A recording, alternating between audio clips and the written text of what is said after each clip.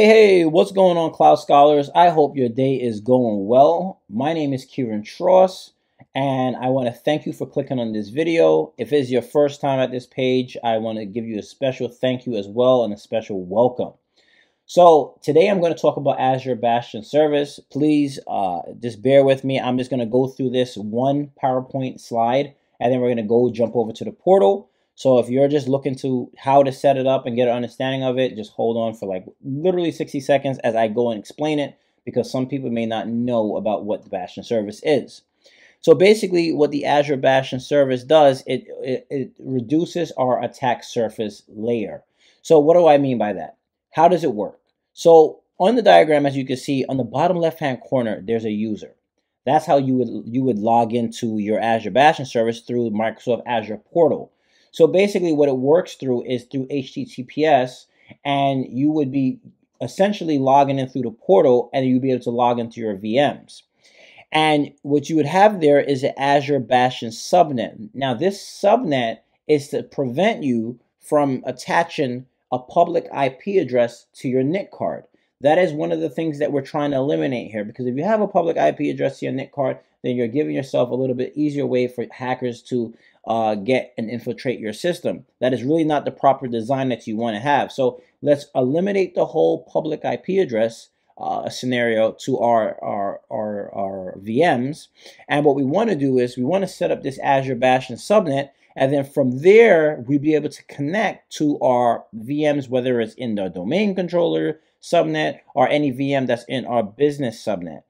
And this way it makes it easier, and then you keep your resources within that VPC, and it's kept privately. So you would only have an internal IP address associated with your network interface card versus having an internal and a public IP address there. So I'm done talking about this and showing it through the diagram. Let's jump in and let me show you exactly how you go about setting that up. Okay, so here we are. We're at the portal at the moment. And if you see here, I have my DC Scholars VM. So what I'm going to do, first thing I'm going to do is I'm going to start this VM up. So now that as that starts up, I want to show you something. If you see right here, I don't have a public IP address with this VM. And one of the reasons why is because it's supposed to be my domain controller VM. And even though in previous videos I had put a public IP address on this virtual machine, this domain controller, but this is for a lab. So obviously I'm doing certain things that I wouldn't do in a production environment. But I do want to point out that for a domain controller, you wouldn't want to put a public IP address on. And if you needed to get to it, you want to use something like an Azure Bastion Service, so that this way you can get to your resources, that domain controller, in a very proper and secure way.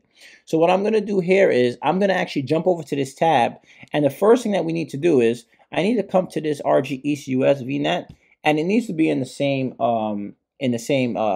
region, right, as the resource that you're going to connect to. And what I want to do is I want to say, okay, let me go ahead and we go to subnets, and I'm going to create a new subnet, and this one's going to be the Azure Bastion Service. And if you remember from the PowerPoint slide, I had an Azure Bastion subnet, and you have to literally call it that. So Azure Bastion subnet. And we're going to keep it to what it has here with the 10.0.1/24. Now, Microsoft documentation states that it has to be anything from like 24, 25, or 26, basically, for the subnet. And so we're within those lines of, how it's supposed to get set up. Next thing I'm going to do is I'm going to click on Save. All right, once we're done there, I'm going to jump back over to the virtual machine, and I'm going to come over here. Let me refresh this. And you see now it's running. And I'm going to come over here. And over here where it says connect, I'm going to hit the drop down, and you see they have RDP, SSH, and then Bastion. I'm going to click on Bastion. And then you see here it says create Azure Bastion using defaults. Now we could go through the whole manual process, but for this video, I'm going to go click on this Azure Bastion using defaults.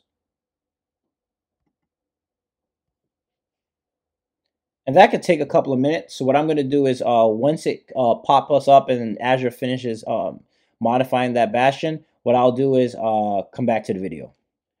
Okay, Cloud Scholar, so this is wrapped up. So what I'm going to do now is I have my username in here, And I'm going to go through my authentication type. So there's two options they give you. So it's password and it's password from Azure Key Vault. For this one, we're just going to use password. If you want to be more secure, you can do your password from Azure Key Vault. And then I'm going to type in the password here, which is my password.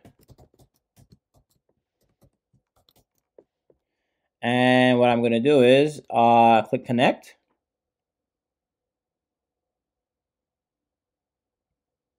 And it says connected to Bastion host. And there we have it. This domain control hasn't been on in a little while, so you're going to see a lot of red stuff there, some of the services, but it's going to come back on. And that's pretty much it. And we have connected successfully to our domain controller, which does not have a public IP address, using the Bastion service. So I hope that you found the information in this video to be useful. Please, if you have not done so, please like and subscribe to the page. We have tons of other topics that we cover into regards of Azure and other things that we are working on in the meantime. I do want to say that, if you have any questions or anything like that, please leave a comment. We try our best to respond relatively quickly to each comment that is provided to us. So as always, here at Cloud Scholars, our goal is to get you from scholar to consultant, and then from consultant to expert. Thank you, and see you next time.